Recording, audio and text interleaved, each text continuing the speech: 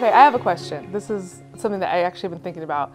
Is lately there's so much focus on women, and I think that's really fabulous. There's all sorts of assemblage and forums and things, but we've all been doing wine for a long time. It's an interesting time, I think, for us. And suddenly you're like, oh, the woman winemaker, right? Can't I just be a winemaker?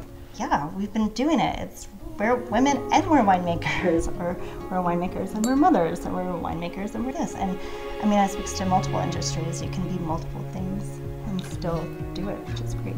We also are in Oregon, which is an amazing industry full of women that are part of it, where Jess was having an interview with an intern the other day, and she was German, and Jess was like, yeah, so we have a all-woman team, you know, and the girl was just like blown away by that and just couldn't believe that there would be a place that would have that. I think other people anywhere else would look at us and go, wow, that's so lucky. You get to be with these amazing women every day that are just like special.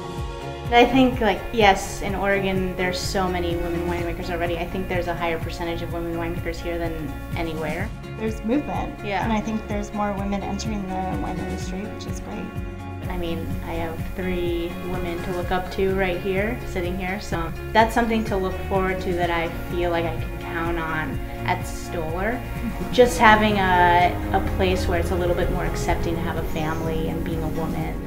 It's inspiring to have these different personalities to work with, and it's unique, that's for sure. I really feel like this is a unique company, and this whole thing, I mean, it's truly organic. I think we have an awesome opportunity right now, and I think we're all lucky to be part of that.